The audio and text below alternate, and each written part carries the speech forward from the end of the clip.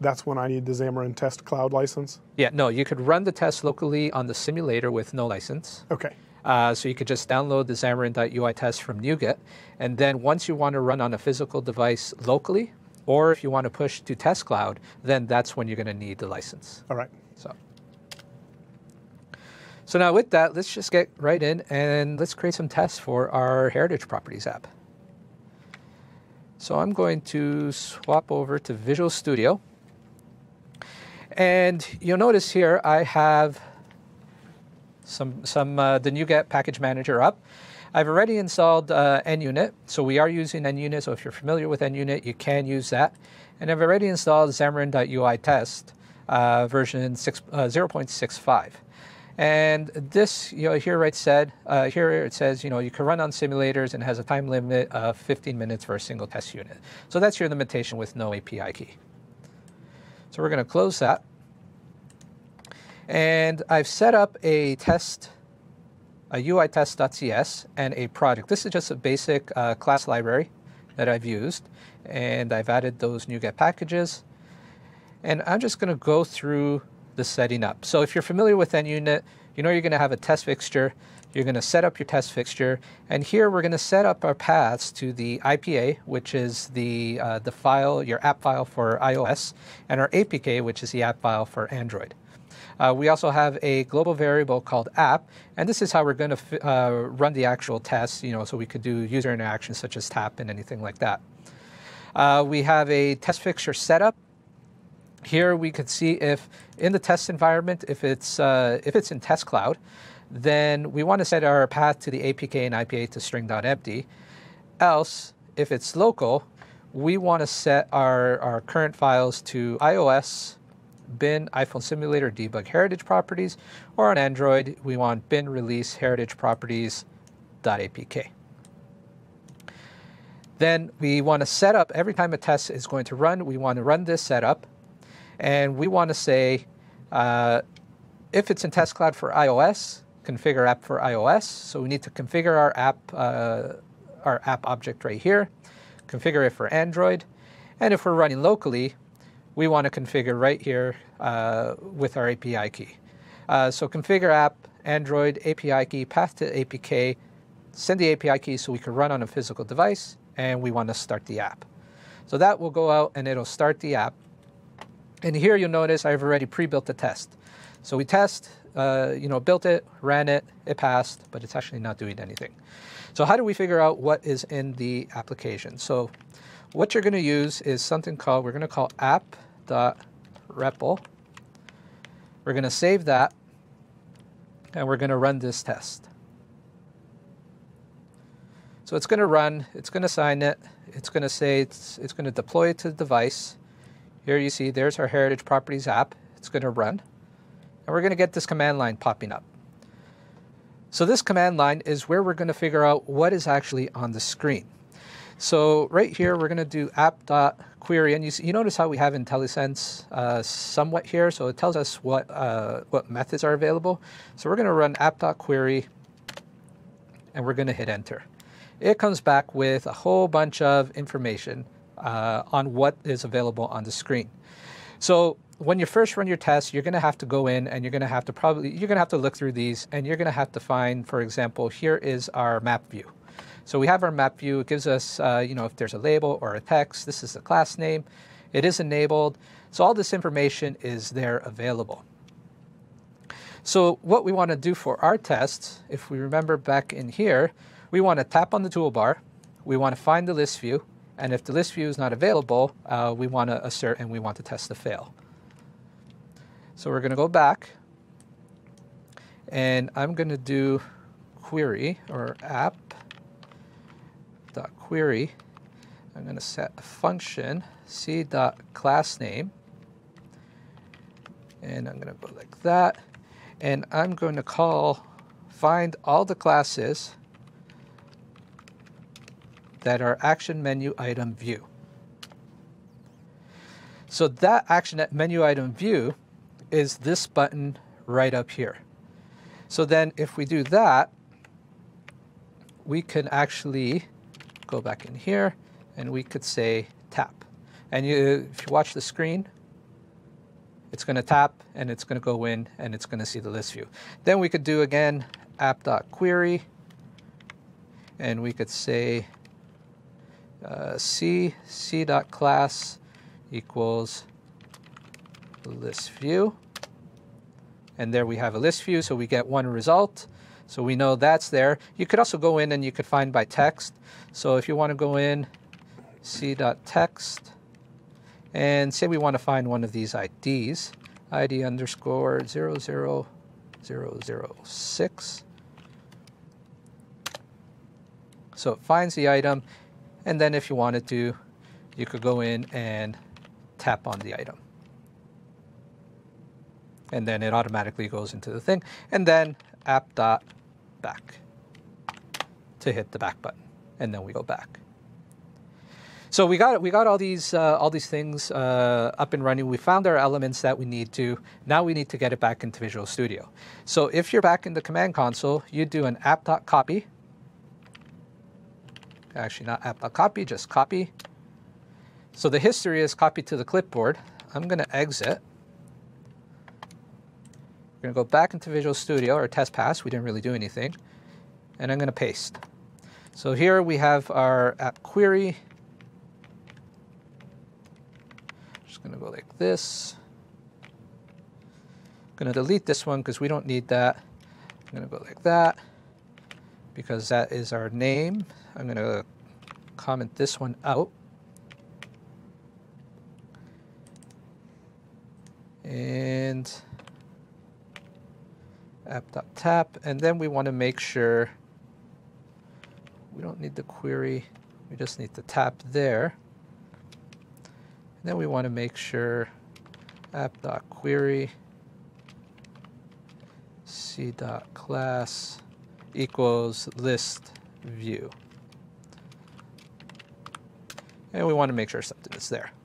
So var list is equal to that, and we want to assert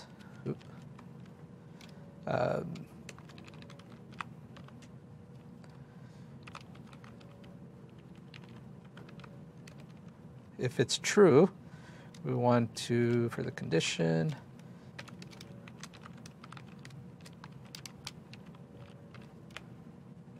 we want to make sure that's true.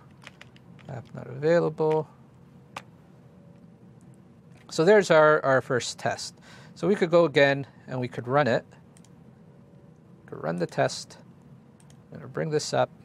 It's going to shut down the previous instance. It's going to run it. It's going to switch from map to list.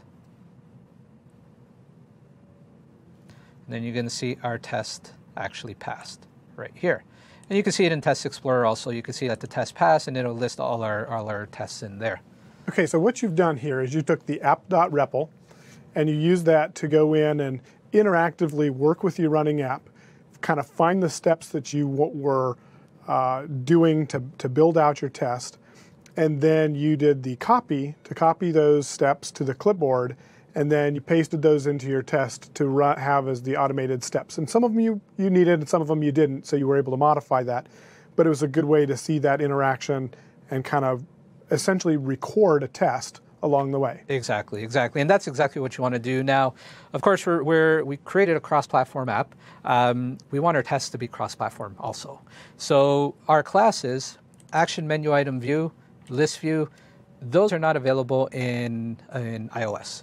So we need to go in and we need to create a cross-platform test. So we have some projects or some files already available in here. So I'm just going to include them in our project, and I'm going to go through them. So what we're going to have is we're going to have an interface called iScreen queries. So these are the functions that we're going to call to find our map view, our list view, our navigation button, and our web view. So some of the tests are going to be make sure the list is available, make sure we could switch from map view to list view, back to map view, and make sure when we could scroll the list view, click on the list view, go to the details page, make sure there's a web view, and make sure we could go back to the list view. So a little bit more interaction within the application, but all the classes within iOS and Android are different. So we need to set up these functions, and this is our interface. So now in Android, we have our Android implementation. So here's our function, map view. So we're saying for this function, return the class with map view as the class name. List view is the class name for list view. We have a navigation button property, and for Android, it's called action menu item view, and web view is actually called web view. Now for iOS, it's completely different. So we have MK map view for map view, UI table view for list view, UI navigation button for navigation button, a little bit closer, and UI web view for web view. So those are the platform-specific functions that we're going to call when we're running our tests, depending on which platform we're running on UI tests from here. So now that we have that set up, we need to add a method in here, or a member variable in here. Oops, wrong one. Called iScreenQueries. Now with iScreenQueries, we're going to instantiate that in our setup. So I'm going to replace setup with something else. This right here. So you notice here, if we're on Test Cloud, we want to set up, for Test Cloud for iOS, we want to set up screen queries for iOS, Test Cloud for Android, screen queries for Android. And if we're local, we want to do this right here for iOS. Oops. But we need to comment these out because we can only run one at a time. We can only run either Android or iOS. And here's our queries for Android. So we set that, create a new object, and set it in our member variable. Now in here, we're going to go in and replace our tests. Some tests that have a little bit more functionality. And I'm just going to collapse these and just go through them. So here we're doing the same thing. We're acting, we're saying let's tap, and let's make sure that there is a list view available. So you notice how we're using the queries.navigation button. That's going to call the platform-specific function, so we could get the class. Again, test map for map view, or test for map view. So we're going to tap. We're going to wait for 100 milliseconds. We're going to tap the navigation button again, wait for 100 milliseconds, and we're going to wait for a map view element. So now this wait for map view element is part of your iApp, but this wait for right here is actually a custom extension method created here. So we wanted to wait for 100 milliseconds, but there wasn't a method for that. So we just created one. And this will, just do a while loop and it'll wait, and you could wait for 100 milliseconds. You don't want to set it for longer because we're not giving the CPU a chance to do anything. So 100 milliseconds is not gonna kill it. And then we're gonna assert to make sure the map view is actually there, and then hopefully the test will pass. Test details from list view. So this we're going to go into, make sure the details page is shown. So here we're going to tap, go into the list view. We're going to scroll up. We're going to tap the list view. We're going to make sure the web view is shown, so then that way we know we're in the details page. And then we're going to go back, so app.back, and then we're going to make sure we're back in the list view page. So we could go in here, and I'm going to build this UI test. I'm going to go into Test Explorer, and I'm going to run all the new tests that we have available. Okay, so that queries interface gave me the ability to commonly name my controls across the different platforms so that is abstracted from the tests, and then each of the tests, I can run those, I just change the platform when the time comes. Exactly, exactly. So here you see if we look at the tests are running. This one is, let's see which one it's doing. That one was just checking for the list view to make sure it's available. And this one should be switching from map view to list view back to map view.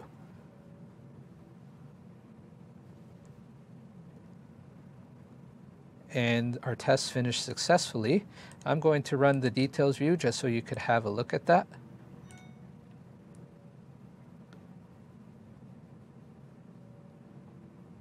So it's going to run in here. It's going to show the map view. It's going to switch to the list view. It's going to scroll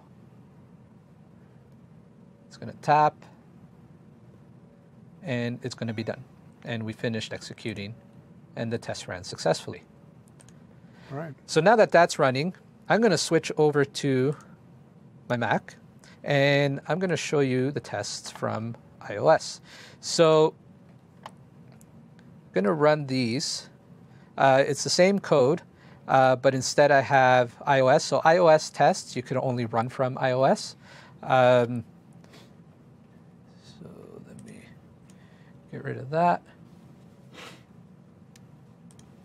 I'm going to say run unit tests. And so now this is still connecting to your local device. We're not using a simulator, right? Yeah, this is on the local device, so it's going to run. And right now, directory not found. So it's actually because I don't have the IPA file built. So I'm going to go just change this to there. I'm going to make sure IPA is built in debug. I'm going to rebuild this. And while this rebuilds, I'm going to show you how we call